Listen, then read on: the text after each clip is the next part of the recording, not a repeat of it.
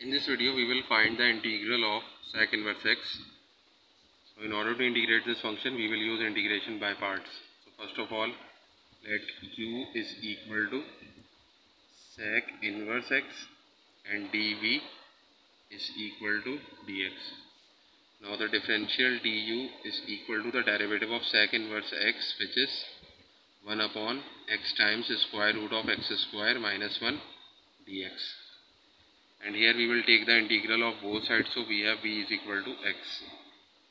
Now the formula of integration by part is integral of u dv is equal to uv minus integral of v du. Now here we will put the value of u, which is sec inverse x, then the value of dv, which is dx, then the value of u sec inverse x, and then the value of v, which is equal to x, then minus integral of v, then du. The value of du is 1 upon x times square root of x square minus 1 dx. Now we can write this integral as integral of sec inverse x dx is equal to x times sec inverse x minus integral of 1 upon square root of x square minus 1 dx. Now we have to find the integral of 1 upon square root of x square minus 1.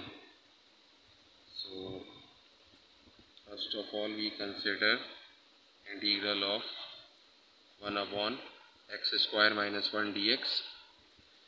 So in order to integrate this function we will use trigonometric substitution.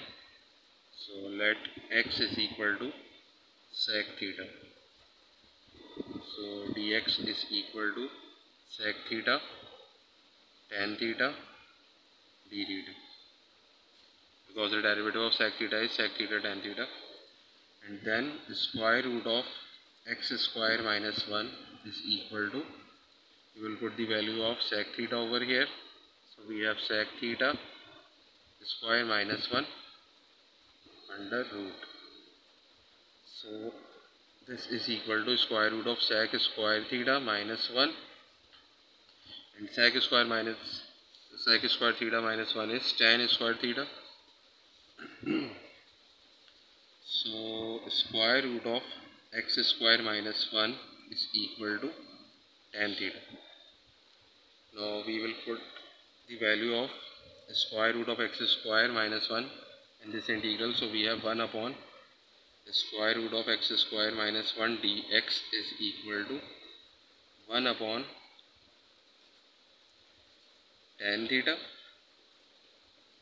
Then in place of dx we will put sec theta tan theta d theta.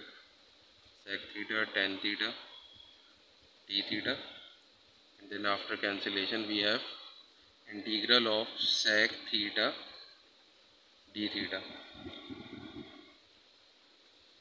Now the integral of sec theta is ln of sec theta plus tan theta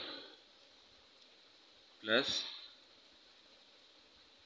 c dash. And now we will put the value of sec theta over here, which is x is equal to sec theta. So we will put x in place of sec theta, and in place of tan theta we will put square root of x square minus 1 plus c dash. So the integral of 1 upon square root of x square minus 1 dx is ln of x plus square root of x square minus 1 plus c dash. Now we will put this integral over here. So first of all we will write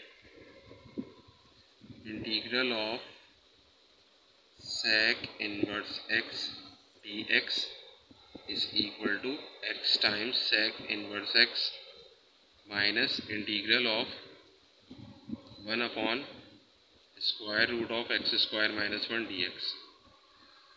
Now we will put the value of this integral. So we have x times sec inverse x minus ln of x plus square root of x square minus 1 plus c dash. And after simplifying, we have x times sec inverse x minus ln of x plus square root of x square minus 1 minus c dash, and this can be written as x times sec inverse x minus ln of x plus square root of x square minus 1 plus c, where c is equal to minus c dash, or we can say that c is the constant of integration. So this is the integral of sec inverse x.